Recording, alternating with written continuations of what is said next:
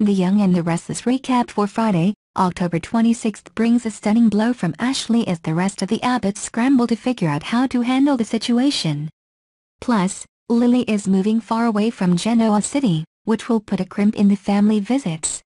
Jack, Peter Bergman, offered up a hard no to Ashley's, Eileen Davidson, demand to retake the CEO chair at Jabot. Not even for the sake of family harmony was Jack willing to let his devious sister back into power at John Abbott's business.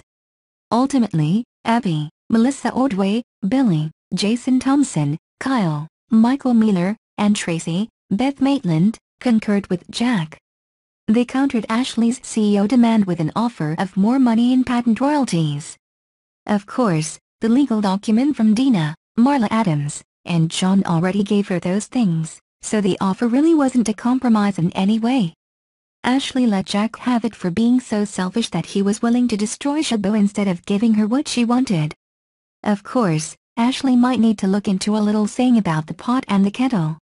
She ranted about everyone else's bad deeds, which they had each received forgiveness for in the past.